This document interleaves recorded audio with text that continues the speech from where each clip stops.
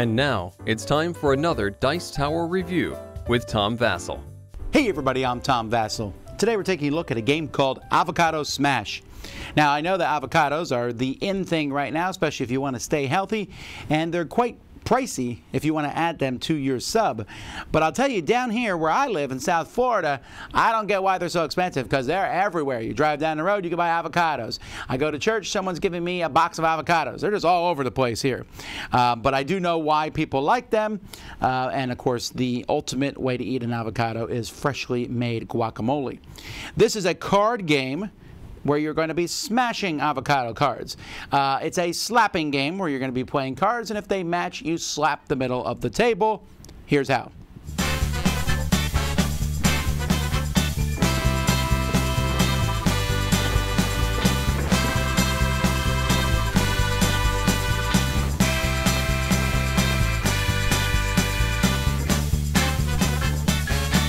All the cards are split evenly between the players, and one card's placed in the middle. On your turn, you'll take the top card from your deck and place it in the middle, counting up. So here I'd say 1 avocado, the next person 2 avocado, the next person 3 avocado, 4 avocado. Now, whenever a smash card comes up, everyone must immediately slap the pile and shout smash. The last person to do so will take all the cards and put them underneath their deck. And then you'll start counting again. 1 avocado, 2 avocado, 3. Now, whenever the two numbers are the same, again, that's a smash, and the last person to say them gets the card underneath it.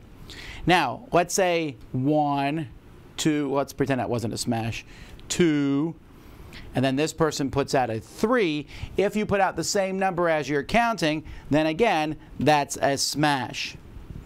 So that's pretty much the game. You're trying to get rid of all your cards. Remember, a smash card always means everyone smashes. A change direction just changes the direction of the game. In fact, then there's also the guacamole. When there's guacamole, everyone needs to shout guacamole. You don't smash. Smashing is bad in guacamole. The last person to shout guacamole becomes the loser. If anyone smashes, they get the cards. If you want to play with the advanced one, when you do guacamole, you just start counting down. You keep going till someone gets rid of all their cards. That person, they can win. They just have to survive the next smash, which means you don't have to be last. If 2 people get rid of their cards, then the first one to smash correctly is the winner.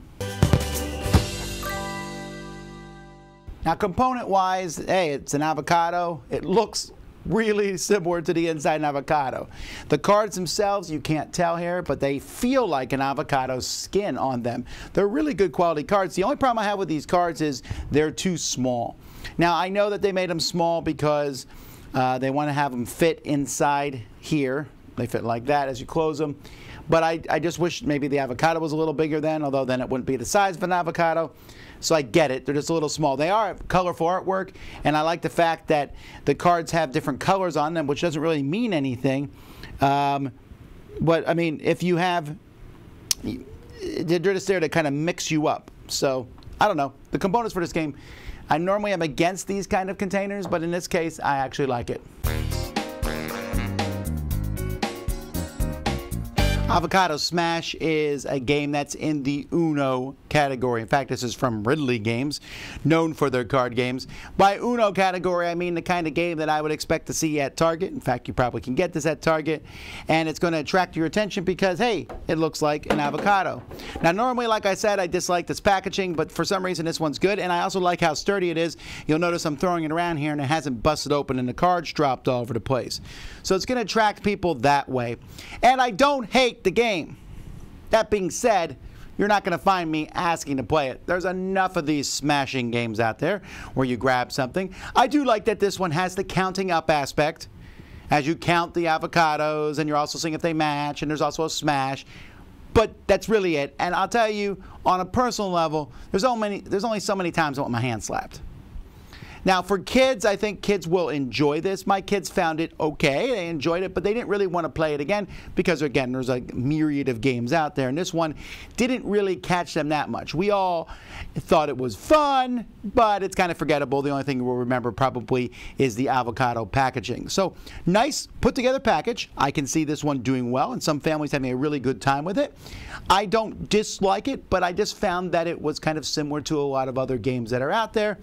So, you know, you're playing it. I'll join in for a bit till my hand gets too red, then I'm going to play something else. Or I'm going to go eat some chips and guacamole. That is better than the game. Of course, that's better than most games. Anyway, Avocado Smash, I'm Tom Vasel. We'll see you next time. Dice Tower Judgment, fun for families.